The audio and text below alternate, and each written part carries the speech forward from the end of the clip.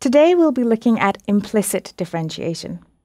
Basically, this is just a different way of differentiating. It's a new type of equation that we will be looking at and learning how to differentiate it. Now remember that there's a lot of differentiation that you've already done. We've done differentiation from first principles, which is basically the derivative or the definition of a derivative. We then moved on to the faster way of differentiating, and with that we found the equations of tangents and normals, and we also found the gradients of tangents and normals. We then looked at different types of functions. So we looked at what to do or how to differentiate a function within a function. We looked at how to differentiate two functions when they're multiplying together, and also two functions when they're dividing one by the other. We then looked at trig differentiation and e of x's and ln of x's. So your mind must be full of differentiation and calculus.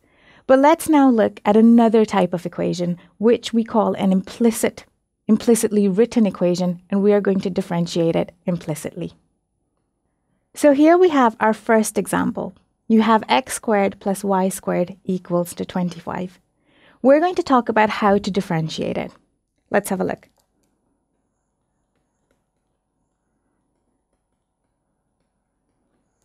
First of all, if you didn't know how to differentiate implicitly, you might just rearrange this equation in terms of y and then differentiate it. There's nothing wrong with that. We could do y squared equals to 25 minus x squared.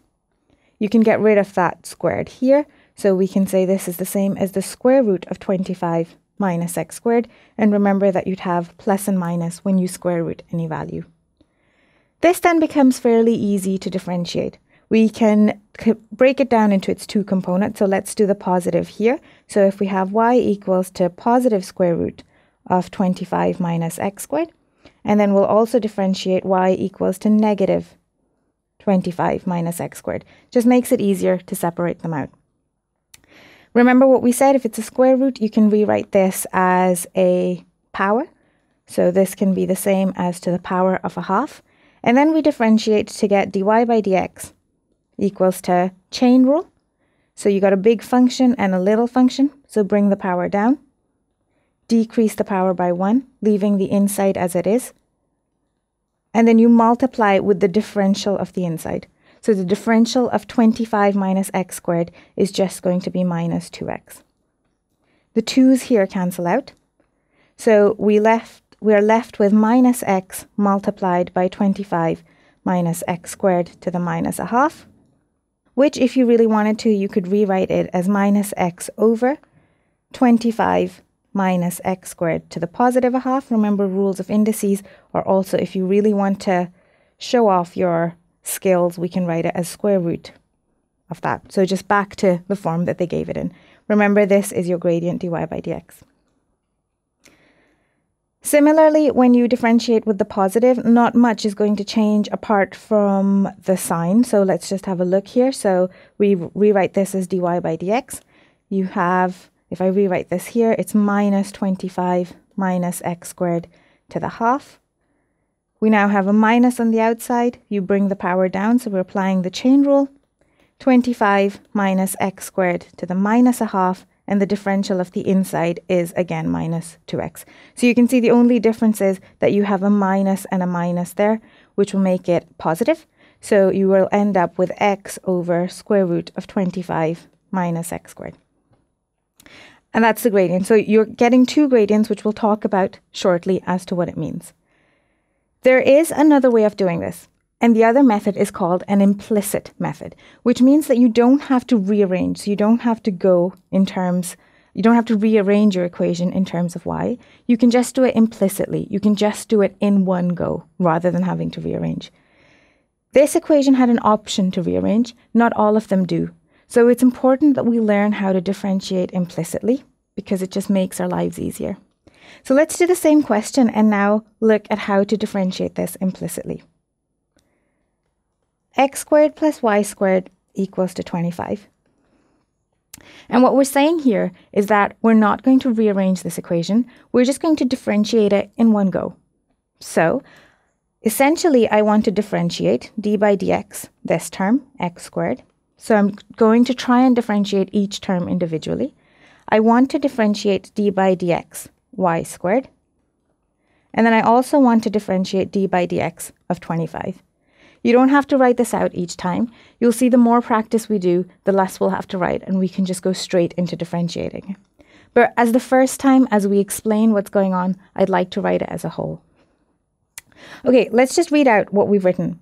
We're saying differentiate x squared with respect to x. So that makes perfect sense.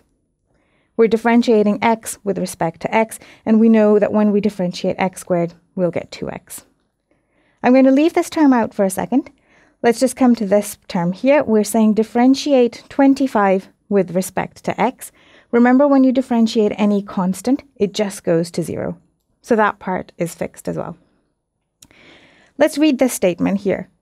We are now saying differentiate y squared with respect to x. Now that doesn't make any sense. We're saying differentiate y with respect to x. They're two different things. So we now need to find out a way of how we can do this. Basically, here's what you could do. You can differentiate d by dy. This is something that I'm adding myself, y squared. But also remember that the d by dx, or this term here, will still remain. So this is just dy by dx. So see what we've done here. We've tweaked it a little bit. We're using the chain rule in a sense because we are differentiating the outside and we're differentiating the inside. We are leaving the y squared as a differential of x. So we leave that term here. But we're also adding a little bit so that we're actually able to differentiate y. Now, I can leave this as 2x. This part of the equation I can do. I am now saying differentiate y squared with respect to y. That I know is 2y. But I also add in an extra term dy by dx, and that needs to stay equals to 0. If someone asks me to find the gradient of a function, that means dy by dx. My objective eventually is to say dy by dx equals to something, because that is the gradient. So all I need to do from this equation is rearrange it. I want to keep dy by dx as the subject of the equation. So I can leave 2y dy by dx on this side of the equation, and I can take the 2x over. I want to make dy by dx the subject of my equation, so I can say dy by dx equals to minus 2x divided by 2y, just taking that over to the other side, dividing it because it's multiplying on this side. You can cancel the 2's, so our gradient is minus x over y. And this is the gradient implicitly, so we're saying dy by dx equals to minus x over y. Now this looks a little bit different, but numerically it will be the same value as the previous gradient. I'll explain what this actually is because it's nice to understand what this graph is actually doing. And then we can substitute some numbers in just to check that it works. So if you recall, x squared plus y squared equals to 25 is actually the equation of a unit circle. So this will give us the radius. So the radius is the square root of 25 to give us 5, plus or minus 5, where radius is a positive length. So essentially, we have a circle, which is placed at the origin 0, 0 because of this, x squared, y squared. There's no values or numbers being added to it, so it's going to be at the center. And we know that the radius is going to be 5. So if I attempt to draw a circle, that has radius 5. Okay, we found two gradients. So we said implicitly that dy by dx equals to minus x over y. And we also found the gradient earlier, which we said that dy by dx equals to minus x over square root of 25 minus x squared. We had two answers. We obviously had plus and minus. So the positive gradient or the positive value of this graph would be up here in the positive quadrant, and the negative one would be here. So we're getting two different types of gradients. Now, if we, for example, just take a number, so let's just say let's substitute or let's find dy by dx. So not substitute, let's find dy by dx at 3 minus 4. Let's just check if they're numerically correct. So in this case, if I use the negative gradient, because 3 minus 4 will be somewhere around here. So we're looking at this point here, 3 minus 4. So if I use the gradient dy by dx, not negative, positive gradient, because that will give you a positive gradient line, x over 25 minus x squared. So I'm just taking the positive version of this gradient because I can see that the line is positive here. That's the negative coordinate positive, and the gradients here, should make that a little bit clear, is positive. So now we've put the numbers in. So we've put x in as 3 here, and we've replaced our x here as 3. If we just work that out, that gives us 3 over root 25 minus 9, which gives you 3 over root 16, and root 16 is 4. So this gives us a gradient of 3 over 4. So remember what I've done? There are 2 types of gradients that I got from this equation here. It's telling me that you could get a positive and a negative gradient. Just by figuring out what the graph looks like, I know that I have in the negative quadrant, let's get rid of this, it's not so confusing. In the negative quadrant, I get a positive gradient, and in the positive quadrant, I'd get negative gradient. So we're just dealing with this point 3 minus 4 here, which I've kind of thought ahead of myself and knew that this will give me a positive gradient, so only used the positive part of the gradient. Similarly, when I did it implicitly, I got this answer, which looks different, but all I'm trying to do here is prove that they are the same values. So if we do this at 3 minus 4 as well, dy by dx, when you put your values in, will give you minus 3 over minus 4. The minuses will cancel out to give you 3 over 4 as well. So if you're ever worried that implicit differentiation doesn't look like the same answer, they will be the same. It's the same gradient that we've calculated. It's just done a different way and an easier way.